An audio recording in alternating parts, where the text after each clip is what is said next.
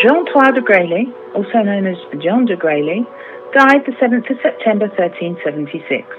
He was Captal de Buch, Knight of the Garter, was a Gascon nobleman and a military leader in the 100 Years' War, who was praised by the chronicler Jean Froissart as an ideal of chivalry.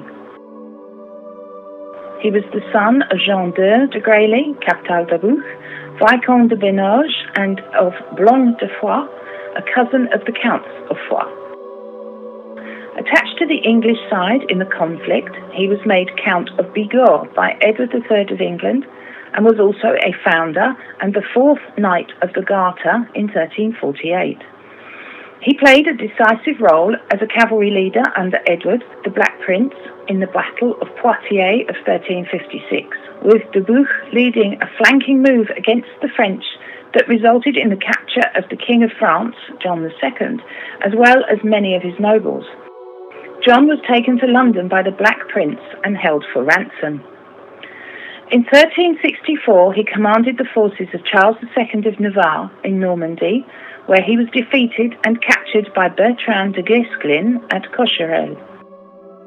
After his release the following year, he defected to the French side and was made Lord of Nemours by Charles V of France. However, he soon re-established his loyalty to the English, and in 1367 he went to Spain with the Black Prince, fighting at the Battle of Najera. Here he again faced Bertrand de Guesclin, but this time it was de Guesclin who was captured, and the Captal was put in charge of the prisoner.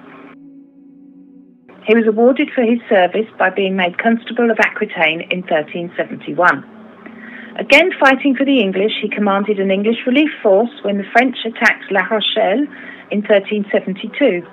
While attempting to lift the siege of Soubise, his force was surprised by a French force led by Owen Logoch, a Welsh soldier of fortune in the French service.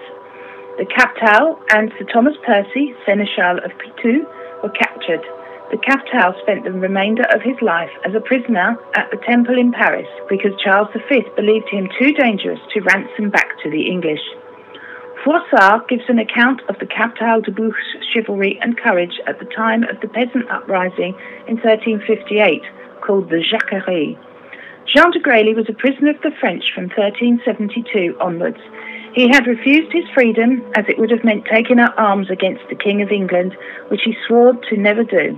His personal allegiance to the Black Prince was so strong that upon hearing of the prince's death, he lost all resolve, refused food, and died a few days later in Paris.